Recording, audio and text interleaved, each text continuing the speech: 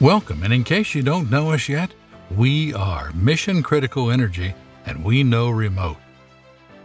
We have helped keep sites located in harsh and extreme conditions up and running for over 20 years. Our projects have reached around the world, from the near Arctic plains of Nunavut, Canada, to the open oceans of the Atlantic and Pacific, the North Asian steppes, down to the New Zealand highlands. Places where power alone is not the priority. It is about the people and the need, and that is where our knowledge and experience allows sustainability to be part of the goal. As off-grid professionals, we know how important it is to listen to our customers and develop strategies and equipment that can benefit everyone. One of these important assets has been the Mission Critical Energy autonomous remote switch for micro wind turbines, the first of its kind in the world. So why is such a simple-looking device so important? Well, the science behind even some of the best micro-wind turbines in the world is starting to demonstrate that the turbines can survive in extremely high winds when they are in the stopped condition, or as some would say, off. In remote places around the world, survival is just as important as the electricity these turbines provide. For instance, the Superwind 350 micro-wind turbine can safely operate in the run position, making power and charging batteries up until about 80 miles per hour. However, when in the stop or off position, the turbine is likely to survive in winds above 100 miles per hour, with an upper threshold of 110 miles per hour. This is an important consideration when using a micro-wind turbine as an off-grid power charging resource. At most sites, wind speeds are below 75 miles per hour most of the time, but worldwide shifts in weather patterns in the past decades are trending toward storms of higher intensities and of longer durations, threatening micro-wind turbine health. The survival of a micro-wind turbine during these events typically means the survival of the off-grid site, so it is very important to understand the basics of micro-wind turbine survival. Most DC output micro-wind turbines rely on dynamic braking to survive when turned off. Simply put, this is the near instantaneous disconnection of the wind turbine from the charge controller and the batteries, and then the immediate connection of the positive and negative wind turbine output wires.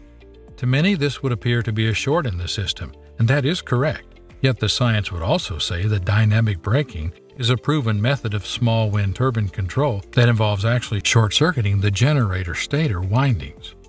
And this short circuit results in a large back torque force. The magnitude of that force depends on rotation speed and configuration of the generator. This is considered a safe practice in well-designed and correctly installed micro-turbine systems. Since a mechanical braking system is neither feasible nor cost-effective in a micro-wind turbine use, dynamic braking is the only professional solution to turn off a micro-wind turbine. Although it is an industry standard, dynamic braking also has a disadvantage.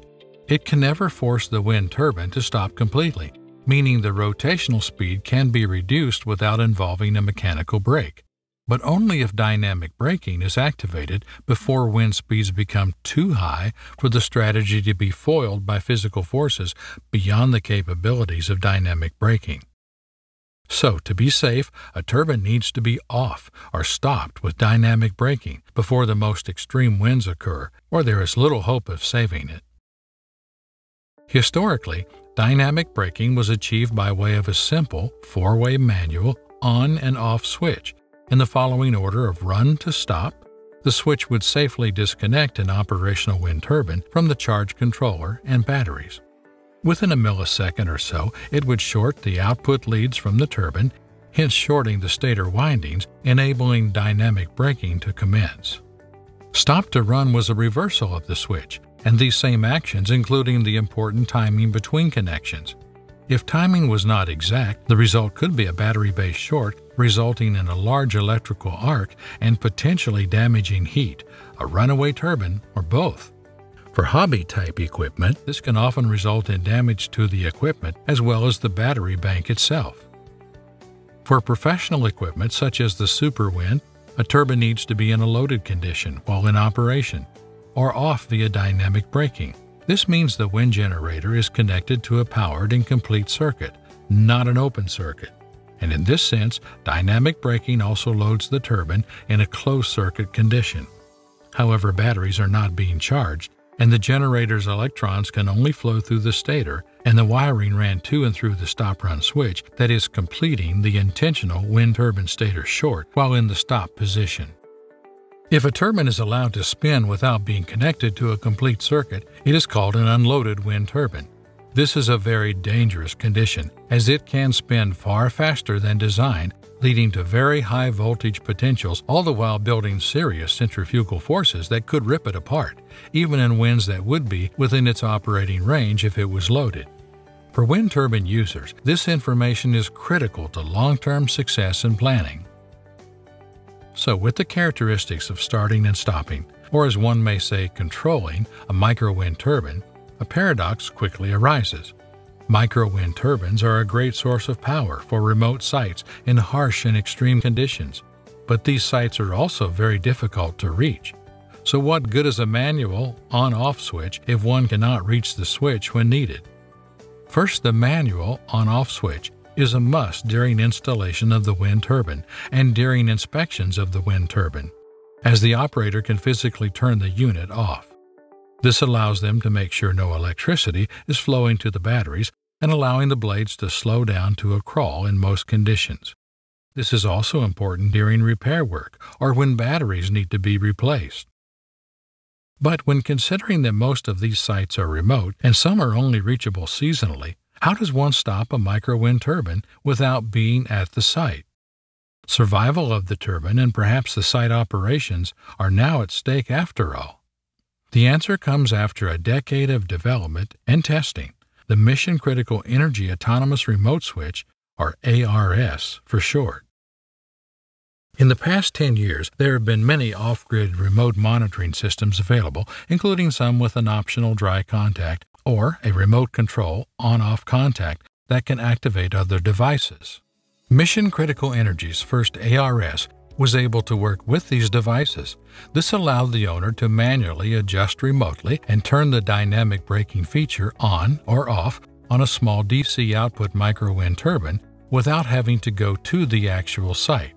This includes the Superwind 350 turbine.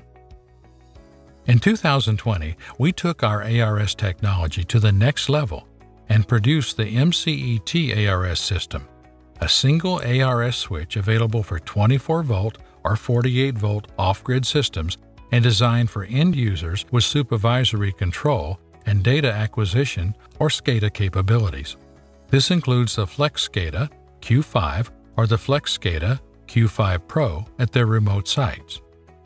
With the capabilities of the Flex SCADA technology at a site, the MCE-ARS would allow activation of the dry contact based on the operator's need manually. This is done by automated triggers or even date or time settings, turning the wind turbine off during summer or bird nesting season, for instance. With the addition of an anemometer or anemometer trisonic mini weather station, the SCADA system can automatically shut down the turbine at 70 miles per hour while also greatly improving the turbine's survival in winds above 100 miles per hour. The Flex SCADA plus ARS plus wind sensor system strategy allows the turbine to automatically restart once winds have decreased to an acceptable preset level by continuously monitoring wind speeds, as all the while the operator is sent special messages on the status of the wind turbine as well as the health of the batteries and other systems at the site, monitoring by the Flex SCADA. The newest MCE-ARS switch also has current sensing built right into the switch, so turbine output can be directly monitored into a Flex SCADA type device without the need for additional amp coil sensors. The ARS is not designed to replace a manual micro-wind turbine switch at the site, but instead works strategically within the same wire run, giving the end users a safe and effective control strategy when at the site or when half a world away. Also, this product is proudly made in the USA. We hope this information on the new MCE-ARS has been helpful. For more information on the MCE-ARS remote control switch, Flex SCADA off-grid monitoring and control systems, wind sensors, or our line of Superwind turbines, please visit us online at missioncriticalenergy.com. And as always, thank you for your time and attention with Mission Critical Energy.